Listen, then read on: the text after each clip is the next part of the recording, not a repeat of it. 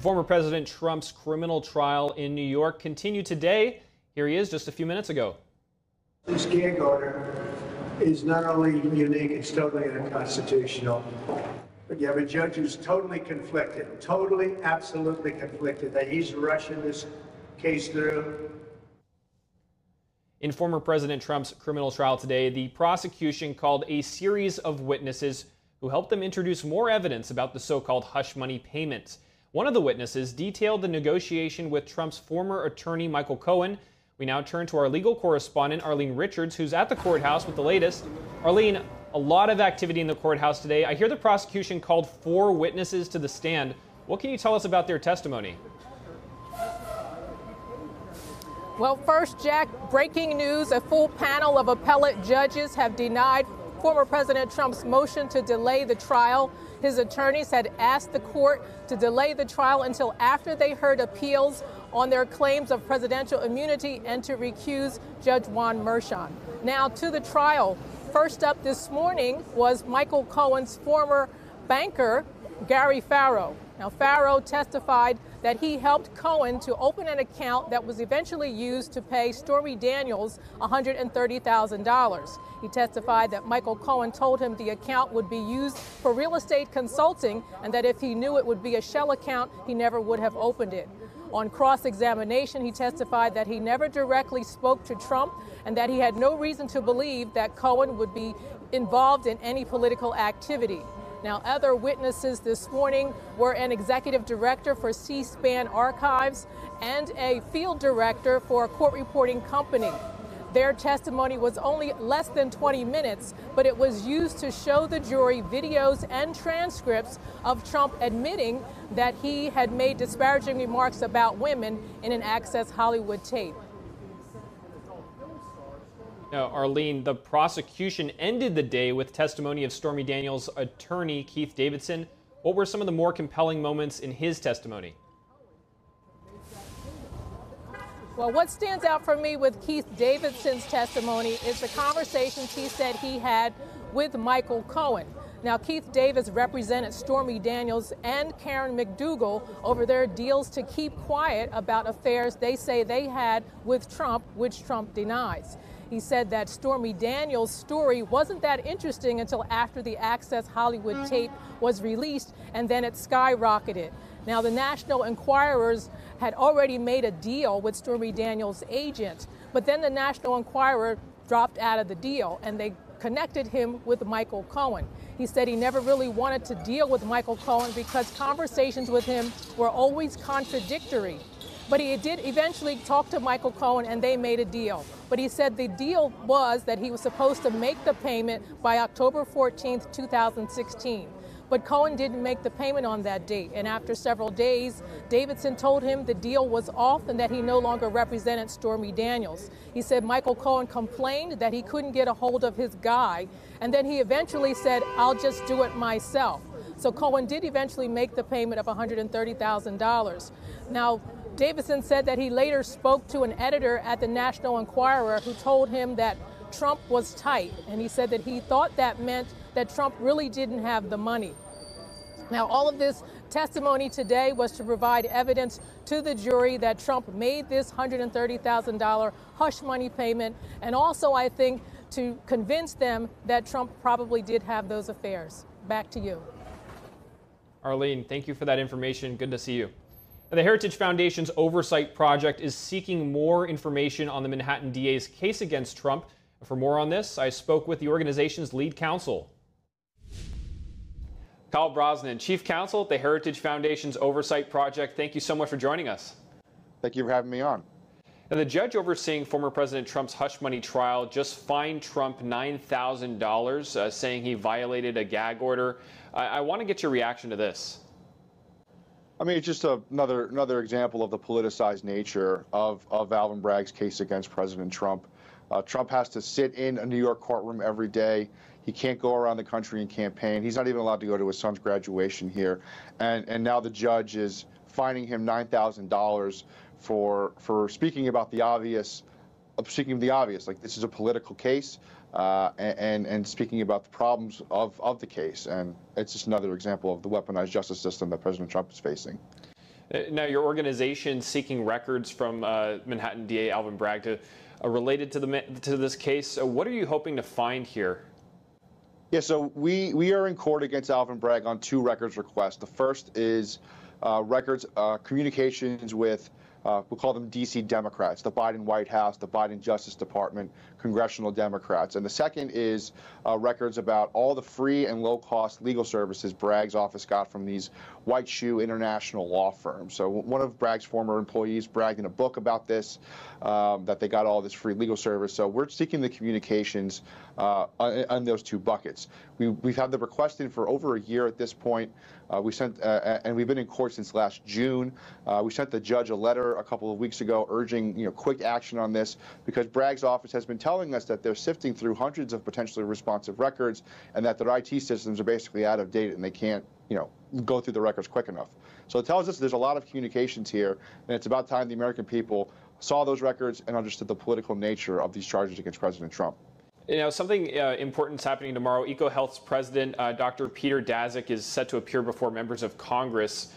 He's accused of misleading the U.S. government by doing gain-of-function research in Wuhan, China, without approval. What should we be looking for in this hearing? So Dr. Daszak previously sat behind closed doors with committee lawyers for many hours. And so, as the committee's notice for the hearing says, his statements appear to be inconsistent with what the documents that not only the committee's gotten through their investigation, but also through Freedom of Information Act requests that groups have gotten and made public. And one example is that the EcoHealth purported to do very risky gain-of-function research, basically making a coronavirus that's not able to infect humans capable of infecting humans. They told the government they were going to do that research in North Carolina. However, documents show that they intended to do that research in China, where there's less oversight. And so for tomorrow, Peter Daszak will be under oath in front of Congress, have a chance to, explain his statements he gave to committee staff behind closed door, and this is sort of his last chance to come clean about the work that his group was doing. And I just want to broaden this picture a bit. They're also trying to find out everyone related to suppressing the lab leak theory. Are we going to hear some of that during this hearing? I would expect so. The committee is honing in on members of the scientific community and public health officials like Anthony Fauci and Francis Collins. It seems like there were extensive communications between Dr. Daszak and Anthony Fauci and NIH officials, sort of suppress the lab leak theory. A document came out recently joking that EcoHealth's nickname amongst the scientific community was Ego Health, because they had such an outsized presence in shaping the narrative here. So I would assume those topics to be discussed as well. Kyle Brosnan, thank you so much for your insight here. Thank you for having me. New York Governor Kathy Hochul has issued a statement as pro-Palestinian student protesters stormed and barricaded themselves in Columbia University's historic Hamilton Hall. NTD's Fiona G. has the details. New York Governor Kathy Hochul on Tuesday condemned the illegal activities of agitators on Columbia University's campus. She reiterated students' rights to learn and graduate safely. Every American has a First Amendment right to peacefully protest and assemble. But when actions cross over into vandalism, harassment, destruction of property, or even violence, then the line has been crossed. Student protesters stormed the building today. This came as Columbia started to suspend students for ignoring the 2 p.m. disbursement deadline set on Monday. Campus newspaper The Columbia Spectator reported that dozens of students stormed Hamilton Hall, smashed windows, and barricaded doors. Palestinian and Intifada flags have been draped out of the windows of Hamilton Hall. A group called Columbia University Apartheid Divest is demanding divestment from Israel, financial transparency, and amnesty for student demonstrators. Protesters say they will not leave the building until these demands are met. Columbia University issued a statement Tuesday announcing increased security measures. All but one entrance point to campus is closed. No press is allowed on university grounds. Only students living in residential buildings and essential staff members have access to the campus. There is no set end date for these measures.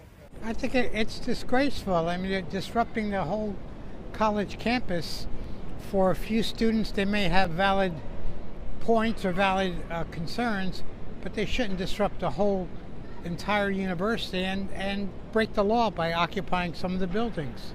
Columbia is not just made up of a small section of people who are protesting. It's a very large campus, and to have another graduation canceled again yet at Columbia University within the last 5 years, I think that would be something of a tragedy. Multiple institutions have called for police to arrest agitators.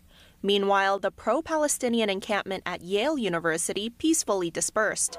Columbia has not yet announced any concrete actions it will take in response to the occupation of Hamilton Hall. Fiona G., NTD News. Despite party divisions, both Republicans and Democrats in the House are showing support for the Anti-Semitism Awareness Act. The bill could clear the lower chamber as soon as tomorrow. Our Washington correspondent Luis Martinez has more on this story. The Anti-Semitism Awareness Act cleared the House Rules Committee, and it is expected to be put to a vote on the House floor this Wednesday. Representative Mike Lawler, the Republican from New York who introduced the bill last October, believes that the legislation would easily pass the House of Representatives, but has his doubts whether it will be picked up by the Senate. Once it's passed through the House, it's really incumbent upon Chuck Schumer, the highest-ranking Jewish official in American history, to act. He's been noticeably silent on what is happening on college campuses across America.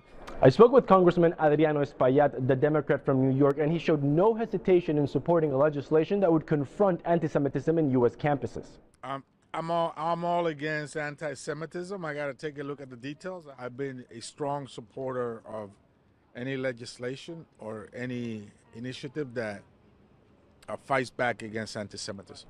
I also spoke with Congressman Greg Casar, the Democrat from Texas, and he was critical of some of the language in the bill, but conceded that he believes that it will pass the House floor with overwhelming support. Criticizing the actions of a government isn't anti-Semitic. We actually want to criticize anti-Semitism in and of itself, condemn actual hatred, and while also protecting people's free speech rights to criticize any government. The Anti-Semitism Awareness Act would require the Education Department to adhere to the International Holocaust Remembrance Alliance's definition of anti-Semitism when considering what is hate speech. Speaker of the House Mike Johnson went as far as to ask the President of the United States to take a moral stand when it comes to these issues. We desperately need, the country needs, clear moral authority. We need the President of the United States to speak to the issue and say this is wrong. It is worth noting that on Tuesday, House Democrats released a statement signaling that they would oppose a motion to oust Speaker Mike Johnson. It is also important to mention that on Tuesday, Chairman of the House Democratic Caucus, Pete Aguilar, was critical of her colleague, Representative Ilhan Omar, over comments she made suggesting that some Jewish students in U.S. campuses were pro-genocide. Reporting from Washington, D.C., Luis Eduardo Martinez, NTD News. Thank you for watching the Capitol Report. If you want to see our full broadcast, check us out at epochtv.com.